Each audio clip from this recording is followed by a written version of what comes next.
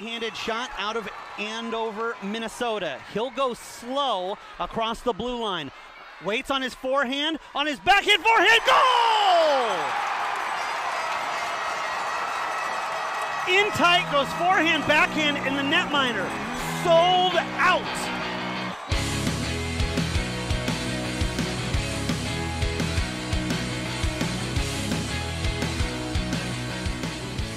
And welcome back for the second installment of Today in the USHL. I am your host, Kirsten Krull. Now, a lot went on around the league this past week, but first we're going to start by taking a look at a career milestone reached by one Fighting Saint.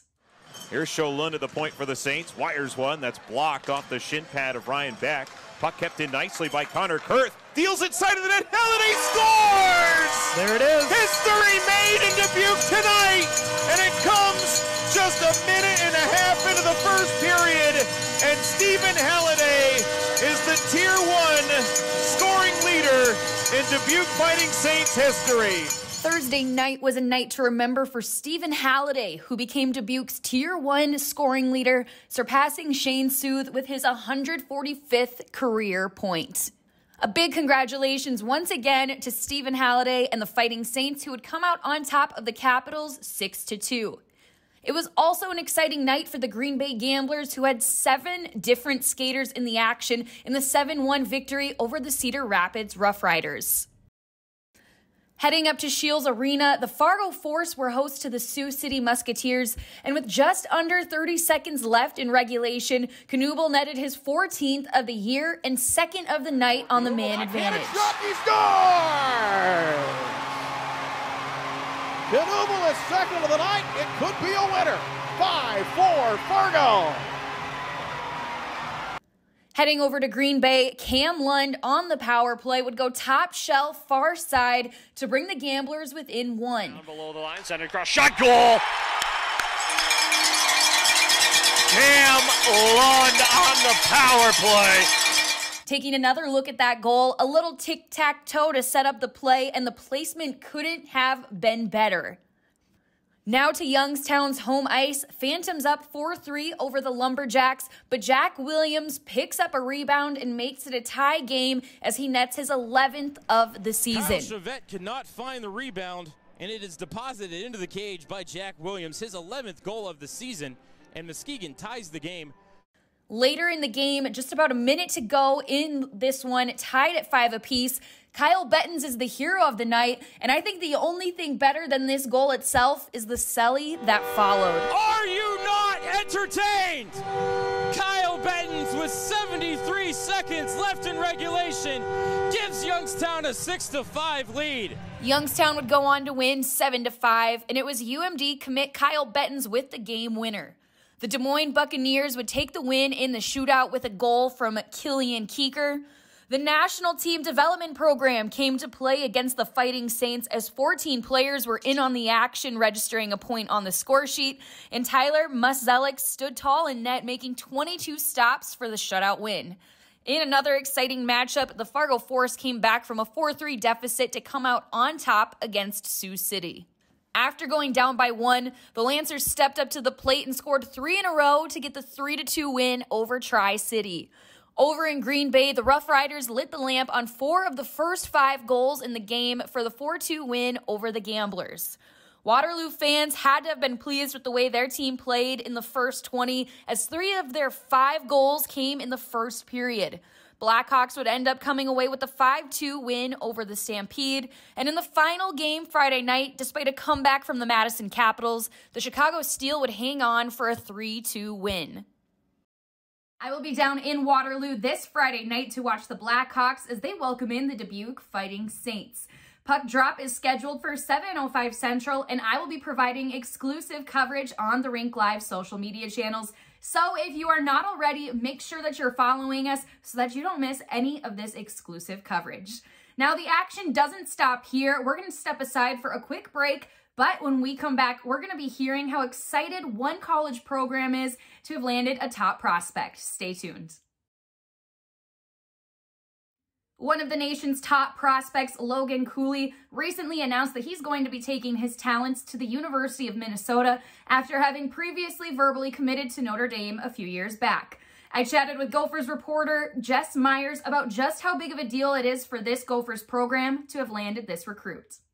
We are now joined by Gophers reporter Jess Myers. Jess, thank you so much for coming on the show this week, and some big news breaking the last few days. Logan Cooley switching his verbal commitment from Notre Dame to the Gophers. Just how big of a pickup was this? Okay, so one thing that's really cool about my job is for the last couple of years when the Gophers fly, I've been invited, and the Rink Live pays for it, but I've been invited to fly on the team charter, which is a fantastic way to travel because, for example, when you're going to Penn State, you go right from MSP to Penn State. You don't have to change planes, any of that. And we have an agreement, and I, as it should be, that anything I see on the plane, anything I hear on the plane is off the record. I'm not looking for scoops. I'm basically just looking for a ride to and from games. But here's the scene. It's a Thursday afternoon. We're in the air somewhere over Lake Michigan flying to Penn State. And at that moment, Logan Cooley, one of the top prospects, and some people have got him going first overall in the NHL draft. Logan Cooley announces on Instagram, he just puts up a Goldie Gopher logo. But this is to signal that he's made his college choice. He's not going to Notre Dame anymore. He's going to come to Minnesota. Logan Cooley, for folks who don't know, is a top forward who plays for the U.S. under-18 team. He's from Pittsburgh originally. So we're on a plane at 30,000 feet. None of us know this has happened, but we land in State College, Pennsylvania, maybe an hour later. I'm in the third row of the plane. Bob Motzko and Garrett Raboyne, the two top coaches, are 2 rows in front of me.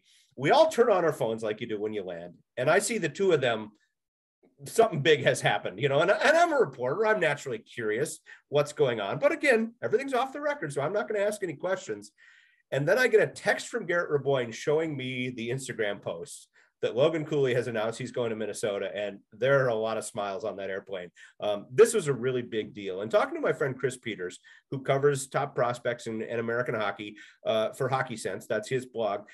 He said, this is the Gophers' biggest get, we'll call it that, since Phil Kessel announced he was coming to the U of M 15 years ago or something like that. Phil Kessel, of course, was a one and done. He was the 4th overall pick in the draft. He was the most prized forward in American hockey at the time. Logan Cooley is that guy, just a high-end, high-talent forward playing for the under-18 team. They played the Gophers about a month ago in an exhibition game at 3M Arena at Mariucci. They got 3 goals. He assisted on 2 of them.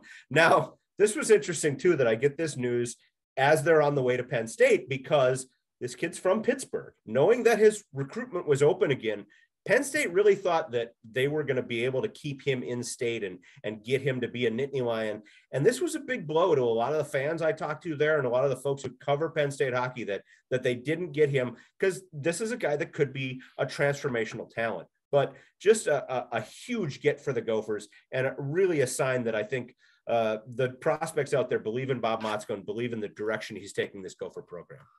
And that's something else that I was just about to ask you quickly as well. Bob Motzko, a very well-respected coach, has the resume to prove just how smart he is with the game. And he's one of the coaches that a lot of players do want to play for. So getting Logan Cooley, like you mentioned, a huge deal. And maybe it's a little too soon to tell, but how do you see him helping shape this Gopher program, especially with head coach Bob Motzko under his leadership?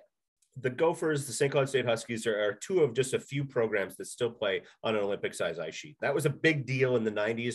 We thought everybody was going to go to these big ice sheets. Didn't turn out to be that way. It basically was an arena fad. But these are 2 of the programs that have that extra space out there. So it's conducive to their game to get speedy guys who can move the puck. You look at what Sammy Walker has done in his 4 years as a Gopher with that speed on the ice. They just signed a kid named Oliver Moore, who's another just speed demon that they're looking to bring in next year out of the USHL. And now Logan Cooley kind of fits that mode as well. You kind of see what style of hockey Bob Motzko is building. It's throw the puck up ice. It's move the puck. It's take shots. It's not quite Penn State where they, get 50 shots a game, but it's also not Notre Dame or it's not Michigan State or Ohio State where they play a much more defensive style of hockey. And that was the thing that people talked about with Logan Cooley was He committed to Notre Dame back when I think he was about 14, back when you could still do that. Now the recruiting rules have changed, and you're not talking to kids until, halfway through their sophomore year of high school. And everybody agrees that that's been a good change for college hockey, because it gives kids a little more time to figure out who they are and who they want to be. But it became obvious that the Notre Dame style of hockey, which is a very good, very lock it down defensive style, and that's what Jeff Jackson has always played to some success, was just not going to be the right fit necessarily for Logan Cooley. So again, he opened up his recruiting. I know he visited North Dakota. He really liked North Dakota and talked about that as a potential landing place for him. And again, North Dakota plays that throw the puck up the ice offensive style. But again, just seemingly a perfect fit for the system that Bob Motzko has put together with the Gophers. Jess, great stuff as always. Thank you so much for your time, and look forward to seeing your continued coverage with the Gophers and other prospects such as Logan Cooley. Always great to talk to you, Kirsten. Thanks. Thank you so much. Looking at the top plays from Saturday night, the USNT DP takes on the Chicago Steel. Ryan Fine goes backhand to tie things up with 2.5 minutes to go in regulation. This one would end up going to a shootout, and USA would get the extra point.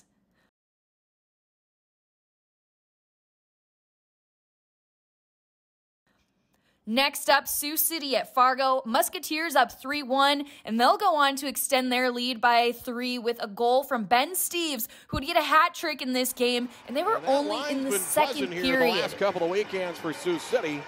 Duran to Steeves, and Steeves has a shorty and a couple of even strength goals, and it's 4-1 Musketeers. The action wouldn't end there in this one. 7 minutes to go in the third. Musketeers up 4-2. And who else other than Steeves, who added 1 onto the scoreboard for his 4th of the night to make it a 5-2 game. Taking another look from the face-off circle, what a night for Ben Steeves. In Des Moines, once down 3-0, the Buccaneers would make a comeback and tie things up at 3 apiece. Bartle waits, slips around his man, fires the shot, and it's in! The Buccaneers have come back storming. Down 3-0 in the first period. We've not yet seen 5 minutes gone by here in the third. This game would go to a shootout, and take a look at this stop right here. What a save from the Stars netminder as he makes a backhand stop. I would put this one in the category for save of the year. Waits, backhand, what a glove save by the netminder. He was beat and put it behind his own back. We saw Andrei Vasilevsky rob Anze Kopitar that once in the NHL. Here at the USHL level, that is a heck of a save. Lots of action Saturday night around the league as we take a look at the final scoreboard from the night. Lincoln Stars hold on to get the shootout win. Ben Steeves led the Sioux City Musketeers to a 6-3 win over the Fargo Force. Sioux Falls dominated in their game against Omaha, and the Lumberjacks scored 4 unanswered to come out on top against the Phantoms. USNT DP won 3-2 in the shootout against the Steel. The Capitals topped the Fighting Saints 4-2, and the Rough Riders shut out the Blackhawks 4-0 to end the night. Another big announcement to come from this past week is news that the World Juniors Tournament is being rescheduled for August. I chatted with Dave Starman, who is on the broadcast team for this event, to talk about the restart. Dave Starman now joins us on the show. Dave, thank you so much for coming on. Looking like you are in a much warmer spot than we are up here in Minnesota. How's it going? Oh, it's going great. We are in Fort Lauderdale. Our son just played in the ECEL All-Star game and playoffs this past weekend in Palm Beach, and the league offices in Palm Beach, bless their hearts. So we decided, instead of going from Florida to New York and then to Grand Forks over a span of 48 hours, we would just take advantage of a couple of days of vacation, and we'll do our coaches conference calls from down here. I know we just made Pat Ferschweiler very jealous because we made sure that we set up the camera to look at the palm trees in the background. So we had some fun with that. And I'm sure with Bradbury tomorrow, we'll get some more laughs out of this. And but yeah, no, it's been a good couple of days, and yeah, it is 85 and beautiful. Not adding insult to injury at all with that. Here, there's a foot of snow outside and maybe pushing 20 degrees. So not jealous at all over here. But spring is not far. Yeah, for sure. You're a busy guy. You got to squeeze in your vacation time when you can. And speaking of being busy, just one of the things that you do in addition to all of the awesome work that you do within the hockey realm is you also have been on the broadcast crew for World Juniors. Unfortunately, it had to get canceled just a couple months ago. But the good news coming out last week is it's rescheduled for August. How excited are you for this to still be continuing to go on, that there's news that it's going to happen still, and just how big of a deal is it that they're working to make this work again? I think it's great. I have often said that I think the World Juniors is the greatest amateur tournament going. I think it's more unique than the Memorial Cup or the Frozen Four. I mean, those are great tournaments, but to me, the World Junior Tournament is special. It's the international flavor. It's the best players in the birth year for each country that's coming in. And here's the thing. I do think that there are ways that we can make the World Juniors even better, which would be a whole different sideline topic. But I'm thrilled that they got this thing rescheduled. My biggest worry right now is with the timing and where the time of year it's going to be held. That's going to be just in front of some NHL development camps. And my thought process in hearing a little scuttlebutt going on is with some of the players that would have been involved in the World Juniors to come back for certain countries, they may be under NHL contract by then, and their NHL teams may be saying, well, wait a minute, we want our guys to come to our development camp, and we want our guys to come to our main training camp to make our team, and are probably going to make our team. So in that respect, we're not sure that we're going to let them go, or we're going to let them play. So I think that one of the unique challenges of putting this World Junior together is going to be who plays, and you might see some of the underage players in each of these countries wind up on some of these rosters as opposed to the players that were on it originally because of the fact that you could have some NHL conflict. So I do think that adds some drama. I do think it adds some excitement, and we'll see how these rosters actually shake out. But here's the bottom line. When they play it, if they play it, wherever they play it, it's still going to be the greatest amateur tournament that gets played. Well, I agree with you 100% on that. But even going off what you just said about how, some of these rosters might change up a little bit with the development camp, it was said that they now can change the teams up as well. How much do you think, just if you had to guess at this point, do you expect these teams to change up? I would tell you this, if I played at the national program where I played in the USHL last year and I was a pretty good player, I'd be really excited about how this looks, because I do think that the U.S. could wind up with a bit of an underage roster potentially, and I do think that opens up the door for some early matriculation of a lot of these kids that eventually would have been on the team to get one more year in. So we may wind up in a scenario where some of these U.S. kids are playing a third World Junior tournament because of the fact that they made the team either in their draft year or maybe even before their draft year, just depending on what the depth looks like. And I think that's great for their development, not only as NCAA players down the road, but as NHL players. I think Team Canada's going to face the same deal. I think the Euro's going to face the same deal. And as we've noticed in some of these European countries, they don't mind going a little younger. And I think it opens the door to a very unique tournament. And based on what we've come out of with players getting extra years, whether they play prep hockey, play in North America, play in the USHL, play in the NCAA, I just think the map is all over the place for where players are playing and when. And that to me will be a case study moving forward as to what we might be able to do later on as the dynamics of age grouping changes. For sure. And even rewinding a little bit to about 2 months ago when this tournament was initially started, what were some of your observations or things that you were seeing from the players and just from the games themselves before it ultimately was canceled? I think the best thing about this tournament is the different styles of play that each team brings in. And, I'll go back to last year's tournament for a second, not the one that was canceled, but the one before it. The Soviets, the Russians came in, I think Soviets, because Igor Larionov coach, and it's February 22nd, happy 4-3 day. But I think back to the way that Larionov had that team playing, and they were playing like the old Soviet teams of the 80s. There was a very puck control, possession, kind of like soccer, where they didn't mind if they took 20 shots, but there were going to be 20 good ones. And there's a ton of passing and a ton of regrouping. And for a couple of games, including the game where they beat the U.S., it worked. And then everybody figured it out, and it didn't work. And then the game against the Slovaks are very unique in their forecheck because they love to throw a guy behind the net to try to break up that D-to-D pass when play went below the goal line and disrupt in a lot of different ways. So you see you see some styles that you don't necessarily see at the NCAA level. You see some styles you don't see at the USHL level, or even the pro level. And that's why I think the World Junior Tournament is great, because these players get exposed to a lot of different dynamics, and the coaches as well, that very quickly through video and not a lot of practice time, they've got to come up with answers for it. To me, that is a wonderful aspect of player development.